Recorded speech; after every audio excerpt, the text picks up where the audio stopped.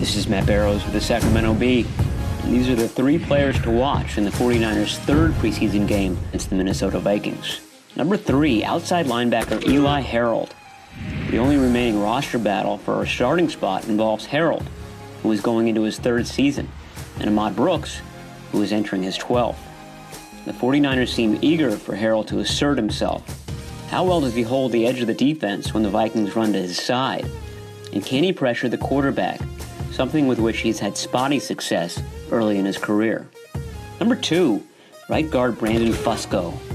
Perhaps the most alarming trend in the 49ers' first 2 preseason games, the starting offensive line has gotten no push in the running game. Their wide zone runs have been especially unproductive because defensive linemen are penetrating the line of scrimmage before the play can develop. The interior blockers, Fusco, who began his career in Minnesota, center Daniel Kilgore, and left guard Zane Beadles will be under the microscope on Sunday.